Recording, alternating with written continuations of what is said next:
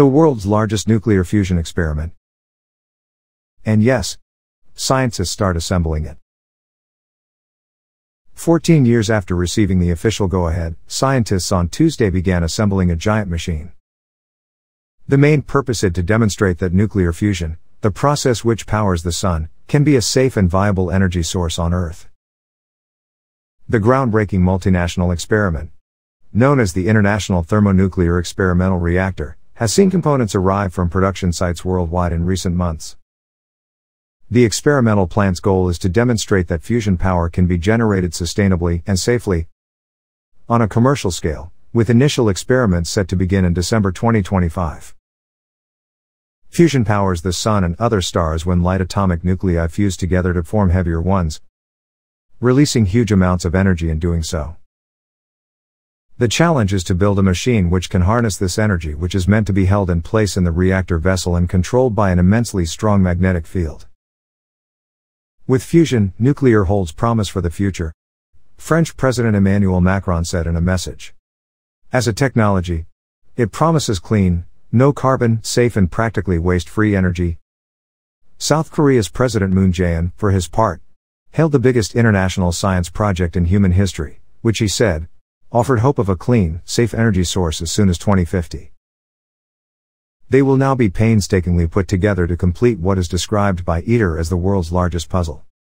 The ITER project was launched in 2006 by 35 countries including Russia, US, China, Britain, Switzerland, India, Japan, South Korea and the 27 members of the European Union.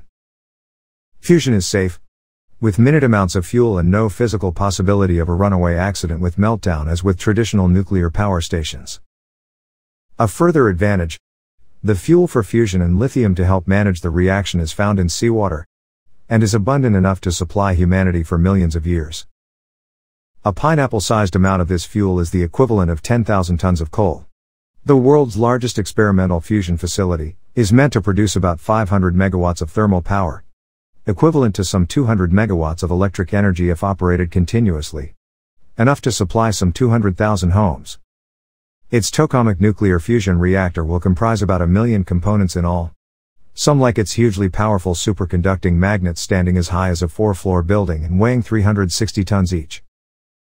Some 2,300 people are at work on site to put the massive machine together.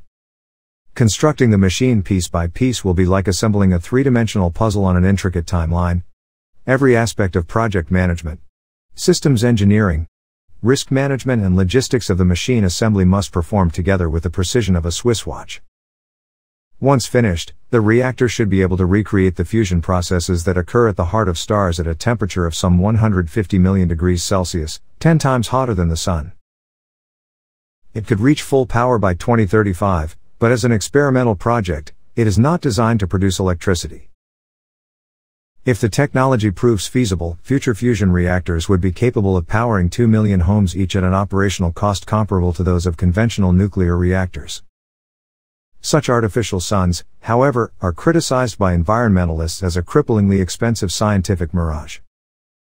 The ITER project is running 5 years behind schedule, and has seen its initial budget triple to some 20 billion euros. Thanks for watching our channel and don't forget to subscribe and like.